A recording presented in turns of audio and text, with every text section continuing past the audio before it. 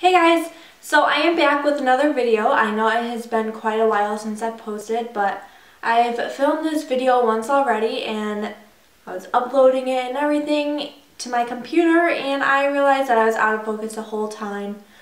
And most of it's just me talking, so I mean it would have been good, but I want it to be better because you know I'm a perfectionist, so here I am filming this again. So what this video is going to be about is going to be everything about foundation. I've always had trouble in the past picking out the right foundation for me, and I know how hard it can be and it can really be a big struggle. So I just want to kind of make it easier for you guys and help you pick out the right foundation for you, the right foundation for your skin type, skin color, skin tone, everything. I will show you tools that you can use, just basically everything, and there is going to be a lot of information. At the end of the video, I'm going to show you how I apply my foundation. And on one side of my face, I'm going to use my beauty blender, and on the other, I'm going to be using a brush. That I will talk about those when we get more into the video. So I'm not just going to sit here and blabber. We're just going to jump right into it. Also, if you see me looking at my phone a little bit, I've made an outline because I really don't want to skip anything or miss anything. So I just kind of made myself an outline so I don't skip anything. So first of all, before you can pick a right foundation for you, you have to know your skin type.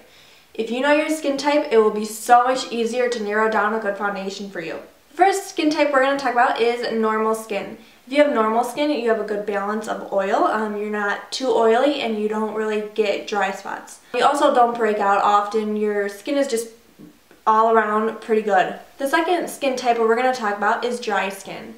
This is where you have like no oil in your skin, so you tend to have dry patches a lot. And say you get out of the shower after you've just washed your face and you don't put moisturizer on right away, your skin feels really tight. That's how you know you have dry skin. Also, when you have dry skin, your face is really dull and you kind of look like you're not really alive there. The third skin type we're going to talk about is oily skin. This is where you have an excess amount of oil and you're just oily all over. You feel like you kind of want to wash your face multiple times a day because it's just like oily and gross. If you wear makeup and you have oily skin, you kind of have to like blot your makeup or else it looks really shiny. Just obviously an excess amount of oil. The fourth skin type is combination skin. If you have combination skin, you have a combination of oil and dryness. Usually you get oily in your T-zone and dry patches on the outer perimeter of your face. The fifth skin type is sensitive skin. If you have sensitive skin, you kind of get blotchy easily and you may have reactions to different products you use where it may sting your face or, just really sensitive, gets red easily. I think I have a mixture of sensitive skin and dry skin because I really do have a lot of redness in my face. But I also am really dry. Like if I don't moisturize my face and if I were to put foundation on, it would look horrible. I would look like I was 50 years old. Hopefully you've picked out your skin type and kind of know what skin type you've got going on. Before we get into foundations, we're going to get into primers. A primer is something that your foundation can stick to. You put it on after your moisturizer and before your foundation. I personally don't use a primer because I feel like I don't need one. I just moisturize my skin and then put my foundation on that. Don't put your foundation on if you don't have anything else on your face. If you just wash your face and put your foundation on, there's a good chance it's not going to look good and it won't last. I always wash my face, moisturize my face, and then put my foundation on. Your foundation needs something to stick to or else it's not going to look right. You don't necessarily need a primer, but you will need a moisturizer or something for your foundation to stick onto so it's not just going onto dry skin. A primer does, there are a few different types of primers. Some primers say that they can help make your pores less visible. I don't know if I believe that. I don't really want a primer to be filling in my pores because I do break out sometimes and I usually have more hormonal breakouts though, but I don't know. It just doesn't sound very healthy for something to be filling in your pores. That's just me. If it works for you, great. You just kind of have to try it out. Another primer, which could be really good, but I wouldn't know because I don't have oily skin, is they have these primers for oily skin to kind of control the oil, and it can kind of also mattify it because a lot of people with oily skin don't want their foundation to be looking like really shiny and oily. They usually go for more of a matte finish because they're oily. So they do make primers for oily skin, which help control the oil and keep your face matte. And they also make a few primers out there for dry skin. I've never tried them out because, again, I just use a moisturizer. But it could be, if you have really, really dry skin, you may want to try out, I know Smashbox has one. I've never tried it out though, but it kind of just gives you some extra moisture and helps your foundation go on even smoother. So that's it for primers. Now we're going to move on to the different formulations of foundation that you can get. There are 3 different kinds of formulations of foundation that you can get. The first type of foundation formulation we're going to talk about is liquid foundation. This is what I use. I never used to use it, but I've really grown into it.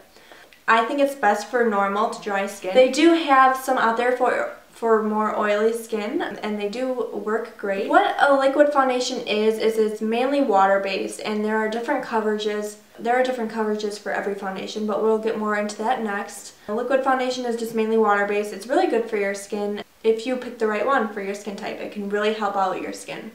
And it will just make your foundation and your face look flawless, even if you have, you know, impurities. The second foundation formulation we're going to talk about is cream foundation. A cream foundation is usually oil-based, and it usually has a heavier coverage. I would not recommend this for oily skin at all. It will probably just make your face feel even more oily and make it feel kind of gross. But honestly, you kind of just have to try foundations and see what works for you, because that's what I've had to do, and hopefully this video will help you choose a little better. But honestly, everybody has different skin. You just kind of have to just try out different products, see if it's a hit or miss for you. The third foundation formulation is a powder foundation. A powder foundation is best suitable for oily skin because it will mattify you and it will just help control the oil more. For dry skin, I wouldn't really recommend a powder foundation. It will kind of just stick to your dry spots and enhance them more, and that's not what you want to do. You want to make your face look as beautiful as possible, and powder foundation and dry skin they don't mix. Now that we've covered the formulations of the foundation, we are going to get into the coverages of foundation. And there are 4 coverages. The first one is sheer. Sheer foundations are the lightest foundation you can get. It's barely there. It will not cover any flaws if you have them. If you have really great skin, I recommend a sheer foundation just to kind of even out your skin tone. It works great if you have really nice skin. You just kind of want to even it out and enhance it more. A drugstore example of a sheer foundation is CoverGirl's Clean Foundation. They also have the normal one and the sensitive skin one. All those are sheer. I think they're sheer foundations. A more high-end sheer foundation would be NARS Sheer Glow. Now the next coverage of a foundation is a light coverage. This is just a little bit heavier than a sheer coverage. It's still very light. It will even out your skin tone more than the sheer coverage will, but it will not cover your discolorations, it won't cover pimples. But again, if you have great skin and you just have like a few pimples here and there, I would go for like the lightest foundation that you can, because if you just have a few impurities, you don't want to cake foundation all over your face if you just have a few, because that's what concealer is for. So I suggest going for a sheer foundation and then just spot covering up your impurities with concealer. But we'll get more into that in the next video on concealer. An example of a drugstore foundation that has a light coverage would be L'Oreal's True Match Lumi Foundation. A high-end example of a light coverage foundation is Clinique's Super Balanced Makeup. Now the third coverage is medium coverage. This is what I use. I have found that because I do have more redness in my skin, a light foundation, it could be great over the summer because I don't like to wear that much makeup over the summer. But I like to go with a medium because I do have so much redness in my face. I don't really want that to peek through my foundation. This is what I use. It's very light. There are some foundations out there that are medium coverage that feel really heavy, but the ones that I use, I don't even feel like I have makeup on my face right now. It's great, and I think my skin looks great. I do have impurities. I do have some acne scarring over here, and I do have a few little friends down here, but medium coverage works great for me, and I suggest it if you have skin like mine. Also, it does cover up very well. Obviously not as well as full coverage, which we're going to get into in a minute, but it works great for me. If you do have good skin and you do have some flaws like I do, I suggest a medium coverage. It's great. A drugstore example of a medium coverage foundation is Revlon's Whipped Foundation. A high-end medium coverage foundation is Makeup Forever's HD Foundation. Okay, now the last coverage of foundation is full coverage. This is the heaviest. This is going to cover everything. You basically, if you have skin like mine, which I do have, obviously, like I just said, I do have some scars and pimples and everything. If I were to put a full coverage foundation on my face, I don't need it. I suggest full coverage foundations for people who are struggling really bad with like acne. If you do struggle with acne and have it all over your face, I would go for a full coverage foundation if that makes you feel comfortable. You don't need to cover everything. It's better to let your skin breathe, to kind of let it heal. But if you feel more confident with it covered up, I would go for a full coverage foundation because it's very opaque and it's going to cover everything. But when the higher coverage you get, the more you'll be able to feel it on your face because it's heavier, it's going to cover more, you're going to feel it there. Rimmel Lasting Finish Foundation is an example of a drugstore full coverage foundation. And a high-end full coverage foundation is Kat Von D's Lock-It Foundation. Now that we've covered the coverages, we are going to talk about the kind of finishes that they can give you next. There are 4 different ones that we're going to talk about today. The first one is a satin finish. A satin finish is a finish that it's not shiny, but it's best described as like a sheen, where you just kind of have like a nice glow to your skin. It's not matte, it's just very kind of natural, like a little glowiness to your skin. A drugstore example of a satin finish is Maybelline's Dream Mousse Foundation. A high end of a satin finish is MAC's Mineralized Moisture Foundation. The second one we're going to talk about is a matte foundation. A matte foundation is best suited for oily skin. Basically there's just no shine whatsoever. It's totally matte. You don't have like a glowiness like I kind of have a glowiness. There's just no shine, nothing like that. It's just very matte. A drugstore example is Rimmel's Stay Matte Foundation. A high-end example is Makeup Forever's Matte Velvet Foundation. Now the third finish is a luminous finish. A luminous finish is kind of a dewy, like wet look. I love this because I have dry skin. If you have dry skin, it will just make your skin feel like alive. It won't make you look alive because when you have dry skin, your skin tends to look very dull. And you don't want to have a matte finish if you have dry skin because it will make it look even more dull.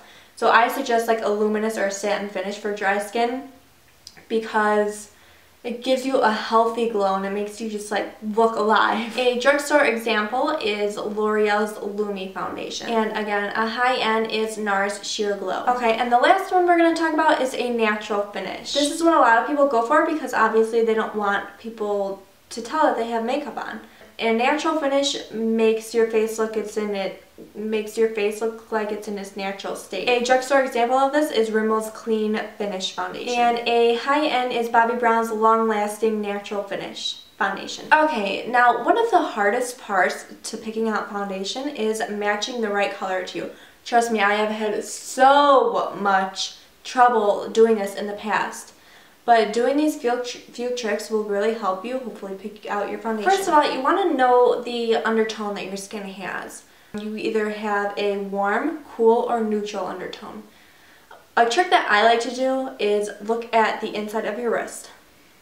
Look at your veins right here. I have kind of bluish veins, so that means I have more of a cool undertone, which means my foundations are going to have more pinky in it. I tend to go for a more neutral one because my face is red and I don't like to add more pink to it, so that's just me though. If you have like noticeably pink skin like everywhere, like see, I don't really feel like too pink here, like my chest and my arms, they feel more neutral to me, so I go with more of a neutral foundation. Now if you have green veins, that means you have a warm undertone. What a warm undertone is, you're going to look for more yellow undertones in your foundation. Now if you look at your wrist and you can't really tell, can't really see your veins too much, that means you have a neutral undertone, which means you're going to pick a foundation that has a good amount of pink and yellow undertones mixed into it. Usually foundations are labeled as to what undertones they are. For example, L'Oreal True Match is a great line for color matching. They have like C1 through C10. That C stands for cool, and the 1 through 10 stands for the depth of color that you are. Meaning 1 would be the lightest and 10 would be the darkest. So say you are very pale and you have a cool undertone, you would probably go for a C1 or C2, depending on how pale you are.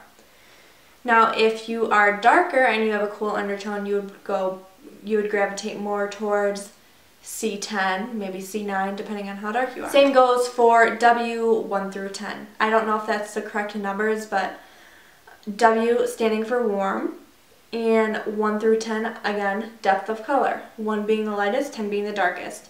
And N is for neutral, 1 through 10, lightest, darkest. Now, don't get confused if you go into MAC because it's the total opposite. Meaning NW is more for cool undertones. I kind of remember it as not warm.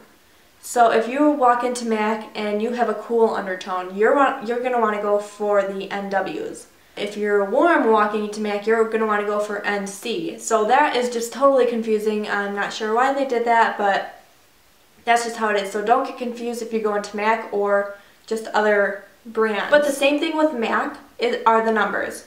Again, like 15 being the lightest shade and 55 being like the darkest. Okay, now there are different ways to apply your foundation. The first one is easily your hands. They're free. I used to apply my foundation with my hands all the time, but I've now gravitated for more brushes and my beauty blender because I like trying out different things to see what it's going to look like on my skin. When you use your hands, it gives you kind of a more natural, lighter coverage than if you were to use a brush or sponge.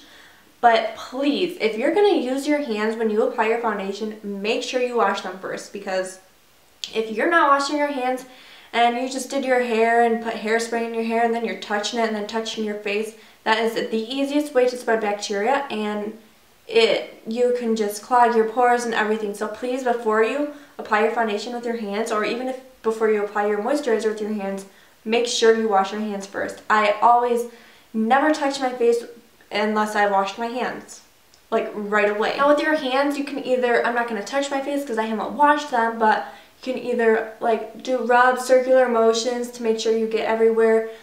Say you have like some acne scarring right here and you want a little more coverage over there, you can kind of pat it on and then blend it out around. That's just the easiest ways that you can use your hands. Now another way you can apply your foundation is this classic little sponge. Using this sponge will give you a light and even coverage. You can either swipe your foundation like this to kind of blend it out, and again, if you want like a heavier coverage in some area, you can just pat to give that more of a coverage and then just blend everywhere else. Now another way you can apply your foundation is with this classic foundation brush. This is my least favorite way of applying foundation on anybody because it just, I don't know, I just don't like it that much. It tends to leave streaks, no matter who I use it on, what foundation I'm using. It just leaves these streaks and you can tell that you have foundation on because it's just streaking your foundation. But you know, if you find a way that it works for you, great. But again, it kind of leaves streaks, and I don't really like that way of applying foundation. Now, a brush that I will use to apply foundation is this Sigma brush. This is a flat top kabuki. Any flat top kabuki will work. And this is a flat top kabuki, and it's really great, and it's really dense. It really applies your foundation great. Now, a few ways you can do this, I will show you more in the video. With this brush, you can use it a few different ways. It will give you a great coverage. I tend to notice that I get more of a full coverage when I use a brush rather than using my hands or a beauty blender. So like if I have really bad breakouts, then I will tend to use this brush. But if you have dry skin, it may not work great for you, because what a brush like this does is when you're buffing it in, you're exfoliating, which isn't too good for dry skin, because then your foundation can tend to like stick to the dry patches that like are exfoliating. So just be aware of that. Again, you just have to try it and see if it works for your skin. Now, they do also make a rounded flat top kabuki. This is just very straight. The other one is rounded. That's more for buffing it into your skin, just really buffing in circular motions. That's also great. The way that I have been loving applying my foundation is using my beauty blender. It starts out a lot smaller than this. You have to wet it in water and then just squeeze out the excess with a paper towel. I think it works great for dry skin. Like, you can't even tell that I have dry skin when I use that beauty blender. It works great because I've always had trouble with my foundation sticking to my dry skin, and just with that beauty blender it gives you moisture because there's water in it, and it works great. I love it, and it gives me a dewy finish, and it's great. I love it. Okay, so that is all the information I have for you, and let's just jump right into the demo. So the first thing I'm doing is pumping a little bit of foundation onto the back of my hand because that's where I'm going to work off of.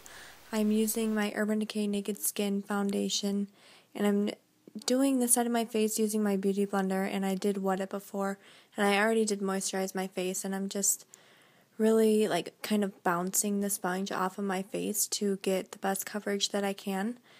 I'm just repeating this, and then of course blending down my neck to make sure everything is blended nicely, and I'm just bouncing it back and forth onto my skin, and that's how it looks on that side compared to that side.